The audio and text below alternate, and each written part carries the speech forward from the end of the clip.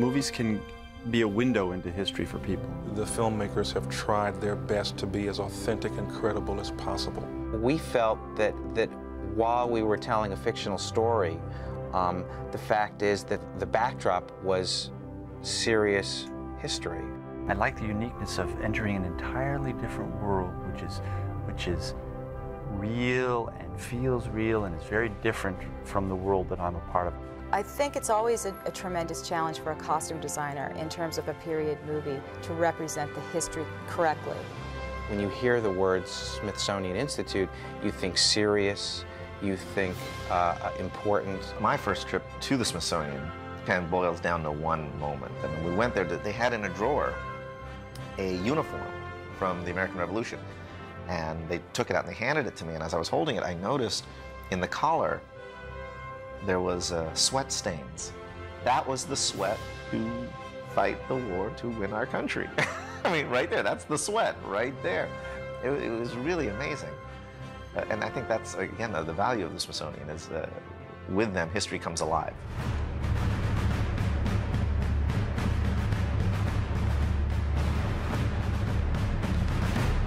This war will be fought not on the frontier or on some distant battlefield,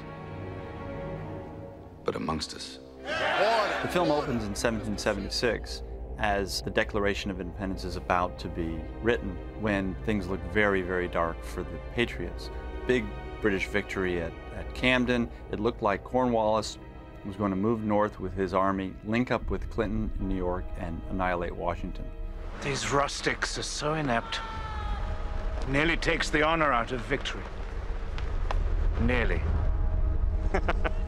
The largest number of casualties in that Revolutionary War was experienced by Americans, not by the British. Muskets were notoriously inaccurate, and the warfare of the time, the tactic of the time, meant that you lined up in opposing lines and you just shot at each other until someone broke. One of the biggest challenges, obviously, in the movie was the armies. Every single uniform that you see in the movie is manufactured specifically for the Patriot.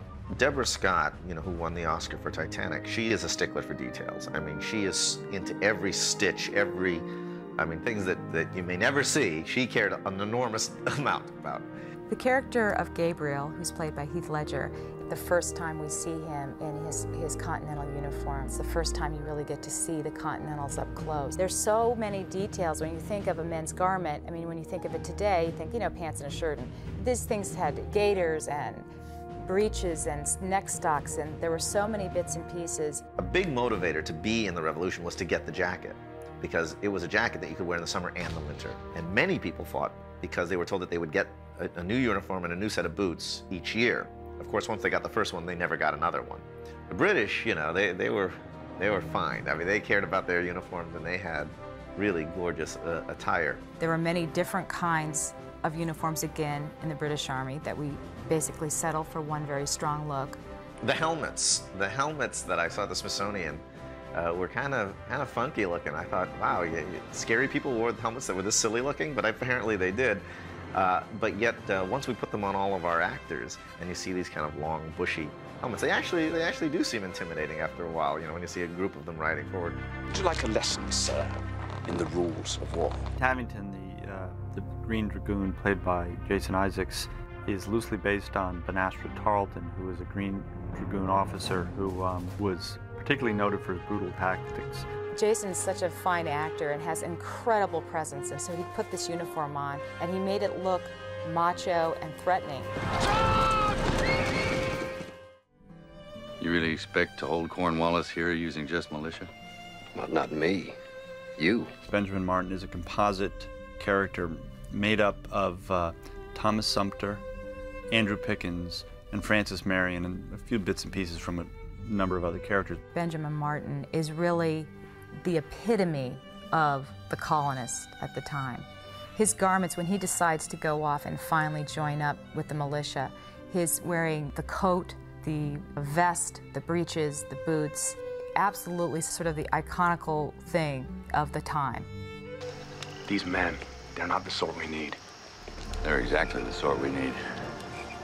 You've got American soldiers who are using squirrel guns who are using whatever they have. You've got farmers. Harry, they're not soldiers, they're farmers. They'd be better off letting the British just march through.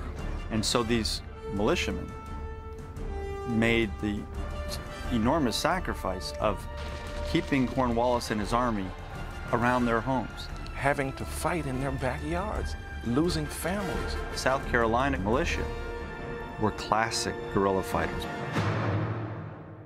So now there's nothing to stop him from heading north to finish off Washington. Unless we can keep Cornwallis in the south till the French arrive. You actually trust the French to keep their word? Absolument. There's a character in the film named Jean Villeneuve, who is very, very loosely based on Lafayette. He's a French military officer who lost his family and seeks revenge, which is why he's volunteered to come to the colonies and help train the Patriot militia to fight against the Redcoats. Through our conversation with the Smithsonian, they made it very clear to us that there would be no America today were it not for the French. You could make a case that the American Revolution began in the North, was waged in the South, and won by the French. Trust the French. Yes, trust the French. I mean, they financed, they supported us, and ultimately in Yorktown, they are the ones who surrounded Cornwallis by the sea so he could not retreat. Before the final battle at the end of the movie, when Villeneuve comes out of his tent and he's all dressed up and ready for battle, it's really meant to show a few things. I mean, the flamboyance of his character. And also, I think historically, it really was that way. I mean, they really had the dress uniform and the everyday uniform. And so we just completely went with it, and it's absolutely historically accurate that that's how he could have appeared. And he plays it well. If I die, I will die well dressed. All bound slaves who give minimum 1 year service in the Continental Army will be granted freedom. The great and painful irony of the American Revolution is the fact that this was a war fought for freedom. So an integrated army fought to create our country, but then we didn't have an integrated army again until Korea. The British early on said that any American slaves who fought with the British would be granted their freedom. Blacks are fighting for the British side, assuming that they're going to get freedom, and there are blacks who are fighting for the Patriot side for the same reason, for freedom. Occam is not just fighting as an individual, he's fighting for a larger community, for a larger cause. And even though Occam doesn't talk about it, and the movie doesn't sort of elaborate on that, it's a reality of what's going on there. At the end of the film, when you see this uncompleted home, what we're trying to say is that the great task of the American Revolution is incomplete.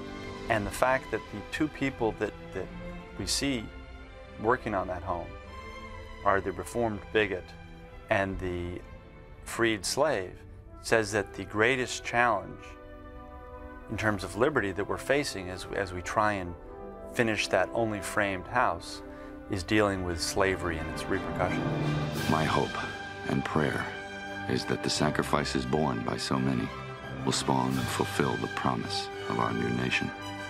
And we thought if there was ever a story that was uniquely American, the American Revolution is it. What we hope the audience will take away with after seeing The Patriot is that the only way to protect your family is to protect the family of all men. I think the lesson is war is a horrible, horrible thing that should be avoided at all costs. And sometimes it's necessary.